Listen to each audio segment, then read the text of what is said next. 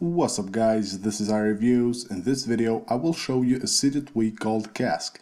This tweak will add some cool animations, as you can see them right here. When you're sliding on your apps, sliding through stuff, you can see them right here. It works on Settings app and also on the most of the stock apps of your device. You can see them right here on the Stocks app. It works just fine. It has different animations, and to change them you need to go to your settings, go to Cask, and here you have style. You have different animations right here.